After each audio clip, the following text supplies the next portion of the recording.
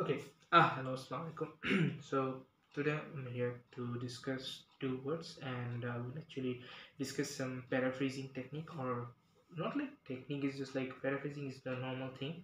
You know that, and you already learned that, but you are feared to continue with that because there are some people who actually demotivating you. How? Who the hell are you? What can you do? You are not made for making paraphrasing technique. Okay, so paraphrasing is like you have synonyms, you know structures, just add them in a sequential order, and then bang on. You're on good to go. Okay.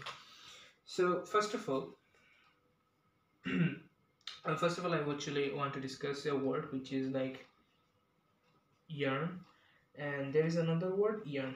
Both sound same. They are like you can say that homophones. They sound same, but their meanings and their spelling are different.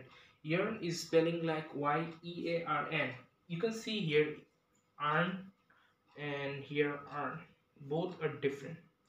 These two same, but here you have to place a in front of these three. Okay, so this is the spelling. Right now, we want to discuss the yarn word. What does that mean? Okay, if I say that why too much greed for money earning. Okay, so you can say that why too much greed for money earning. Okay, you can see the humans' nature. They are greedy by born and they want to get more. Okay, there is a greed in human nature. Okay, so that's how you can understand the yarn word. Yarn is like the more desires. Okay, the more desire something, getting the more hunger or like extreme level of hungry. You eat something, and even if you eat, okay, even though you eat more food, but you're still hungry. That's how everything functions. So here is the word which is actually suggesting that you are a greed, there is a greed in you, or there is a greed in human nature.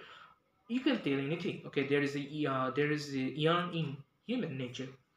So the technique is to understand that, to learn that, to use that and make sentence. Like you can say that I have no greed for money. Okay, I have no greed for money. Okay, this is the sentence. What is like greed? So how can you actually replace that? There is no yearn for money in my heart. Okay, you can say that there is no place.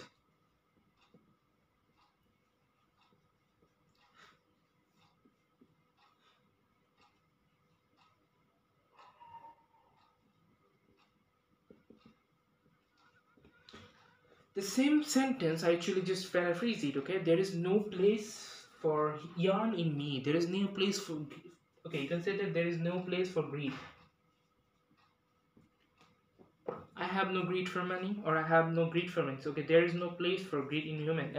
Okay, in me. So you can actually paraphrase that. I actually paraphrase that. So you can also do the paraphrasing technique, and you can apply that.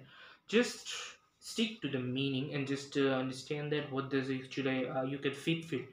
You can fix the word, or you can sequentially rejig the word, arrange the word. Okay, rejig is like rearrange. Okay, so that's how you can understand that. Okay.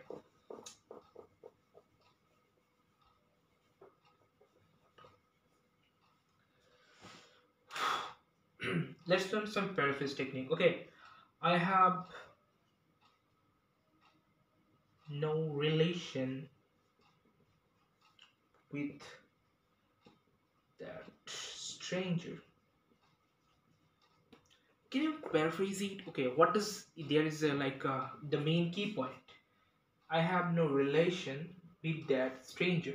Okay, stranger is like an unknown person. You can replace that with an unknown person, and relation is like there is no connection. Okay, so you can replace this no relation.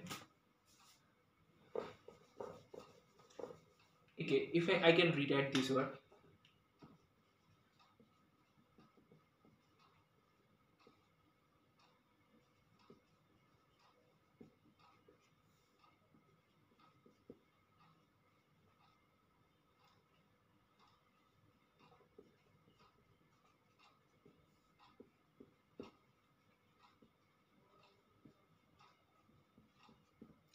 Bingo. You actually paraphrase that, okay? I said that I have no relation with that stranger. There is no connection between me and that unknown person. Both sound same, both are meaning same, okay? You can make any kind of paraphrase, and in terms of writing IELTS, this is the most, you can say that the highest level of important thing. If you can paraphrase something, if you can make it in your own words, if you can understand it in your own words, that's a very important thing in writing. So writing is all about that. So if you read something, if you read a sample answer, so you need to paraphrase that. So if you paraphrase the whole paragraph or whole essay, you are good to go, and you can get a better score. Okay, not just like ideas will come to your mind, but you have to make the ideas, or you have to use the ideas in your own way. So that's how paraphrasing technique is used. So paraphrase is like P-R-A-P-H-R-A-S-E, paraphrase. Okay, that's how paraphrase is used. Okay. Here I need to discuss one thing.